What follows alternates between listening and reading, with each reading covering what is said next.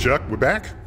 Okay. And let's talk about spaceship heat shields. Yes. And do you know why they exist?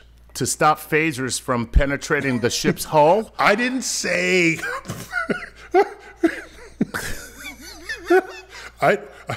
That's a different kind of shield. Oh, my heat shields. Damn. Not phaser shields. Oh, man.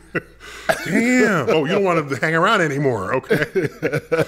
Ordinary heat shields. Okay. You've always seen, you've heard about it, you've read about it. And do you know what they're for? I would guess because it gets hot. So they're going to shield you from the heat. Okay, that's not their purpose. What? Yeah, that's not why they exist. Well, that's a very deceptive name then. Yes, it is. I thought about that. That's right. Yeah, that's an extremely deceptive name. It implies that you're going to get hot and burn up, so you have to protect yourself from it until you put in these shields so that you don't die. So why is NASA toying with my emotions like this? Cause now you care, because the astronauts is living fleshy things inside the capsule. Right. Okay. So if it's not to stop me from burning up and dying, what's it for? Okay. So here it is. You ready? You need heat shields because any object in orbit is going, especially low Earth orbit, is going 18,000 miles an hour. Right. Okay? That's right. That's fast. So if you do the math, that's like 5 miles per second. Second. Yeah. 8 kilometers a second. All right? So that's fast. Well, if you're going that fast in any other situation, you'd put on the brakes, right?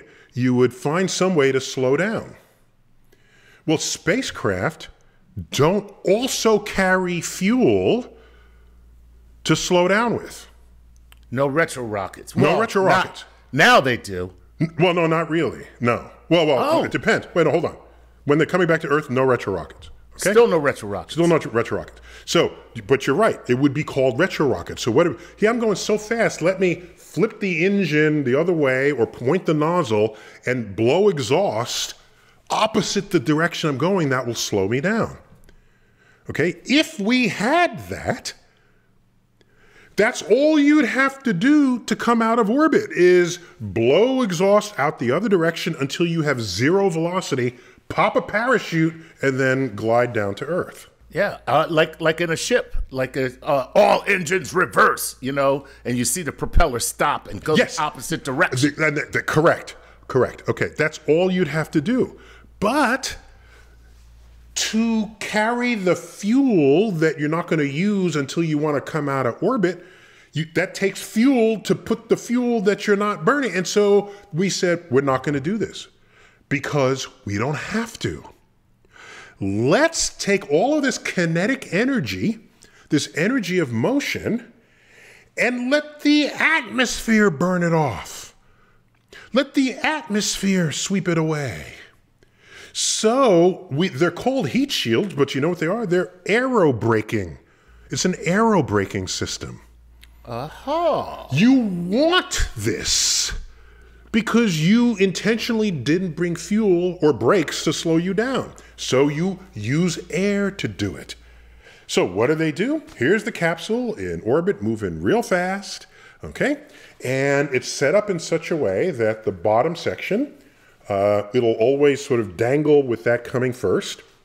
And it's this big blunt thing that plows into the atmosphere. The atmosphere is, I'm not going to want to let you do that, but I'm coming through anyway. Yeah, it's not aerodynamic at all. It's totally not, well, it's aerodynamic in that it's not going to be turbulent.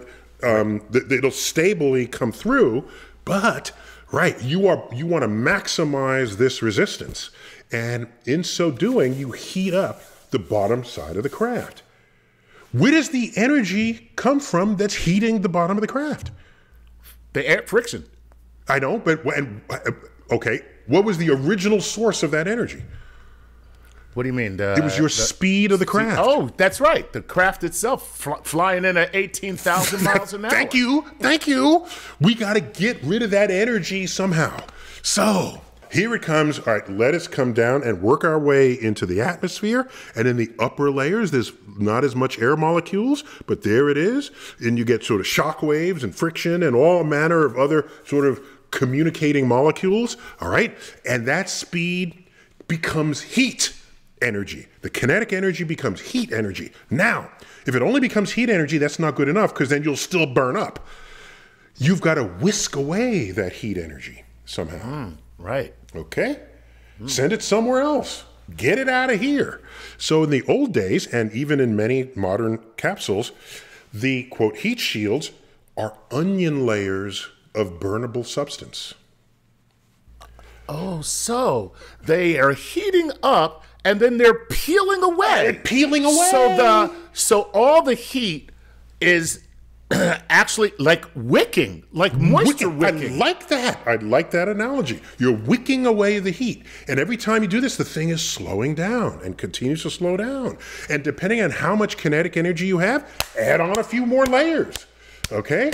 When they came back from the moon, they re-entered the atmosphere at a higher speed than just coming out of low Earth orbit. So the moon crafts coming back had more heat shield layers than the other spacecraft. Wow. That's, by the way, it's aerobraking. That's what it is. Ingenious. It is, and it's blunt, and it's low tech, and it worked every time. I don't know who thought of that, but that guy should have got a donut. I'm telling you, that's or a parking space. The reward. He should have got something. He should have got a parking space because that is. Says the New Yorker, where parking space is highly valuable. Somebody was really thinking. I mean, yeah, and it works, and it works every time. So it's. I think the correct word is it ablates. Ablates. You were saying whisking, it ablates. And so, and it goes away. And when you're done and you have low enough speed, then you deploy your parachute and you just dip in. That is genius. There is a sci-fi movie where they are in orbit around some planet. I think it might be Mars, but it's some planet. I don't remember which. And they're on some stable orbiting platform. But there's one of these platforms that sort of rotates with the rotating planet. Okay, and a guy falls off the platform towards the planet, and that's bad. And then he goes down, and then you see him disappear in a puff of smoke. No.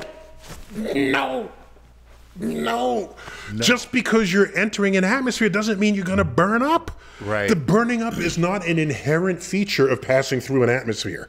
The burning up comes from getting rid of the speed you had to maintain 18,000 miles an hour. When we landed on the moon's got no atmosphere. Right. How do you get a soft landing there? Can't use a parachute. Can't use aerobraking.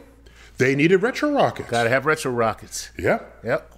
There it is. Mars has a thin atmosphere. So that one had big parachute, plus retrorockets, plus aerobraking. All three to get the rovers on Mars. Or you drop a trampoline. Thank you. Well, I'll bring that up at the next NASA meeting, okay?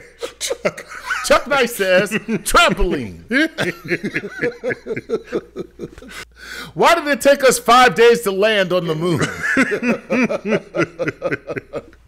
Yeah, if it's a perfect trampoline, it will never stop. It'll never dissipate the energy. It'll just keep bouncing. Right? You want it to. The energy has to dissipate somehow. It'll heat up the springs. The energy can't just disappear. It has to transmute into some other form and then get whisked away, as you said. So I think you should always think of heat shields as aerobraking systems rather than, oh, you need this, otherwise you'll burn up. No, you need it, otherwise you'll crash. That's so cool. And that's really cool. Oh, and in the movie 2010, ostensibly the sequel to 2001, they came to Jupiter and they aerobraked around Jupiter. They had some really good visual effects for the day. And they're inside the craft, they're saying, oh, wow, this is, I wish I could see this from the outside, this aerobraking. Basically, any spacecraft with heat shields coming through an atmosphere is aerobraking. Anytime. So that was not some new thing. It was portrayed as some new innovative concept. But of course, we do that all the time. In fact, there are spacecraft that come into Mars and their orbit is highly elongated. that's a higher energy orbit, and they want to sort of circularize it. So when it dips down closer to the atmosphere, it makes sure that the atmosphere slows it down a little bit. That eats some of the energy, and you can circularize an orbit on purpose that way. So they just kind of like skipping rocks. Skipping rocks. I like that. I like that. That's cool. So there you go, Chuck. Think of it as aerobraking, not heat shields for the future. Very nice. Do not try this on Earth. That's all I can say.